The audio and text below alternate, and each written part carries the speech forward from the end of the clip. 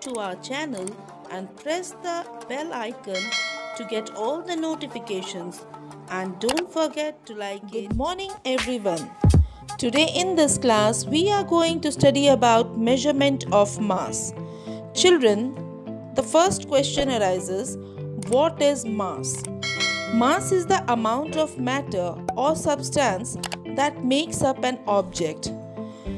Mass is used to measure the weight of an object. For example, you are measuring the mass of your body when you step on to a scale. The most common units of mass are the gram and kilogram.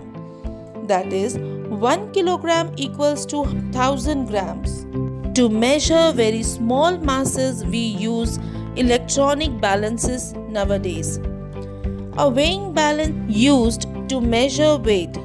Some commonly used weights are made up of iron as 1 kg, 2 kg, 5 kg, 10 kg, 20 kg, 500 grams, 200 grams, 100 gram, 50 grams, 20 gram, 10 gram and many more.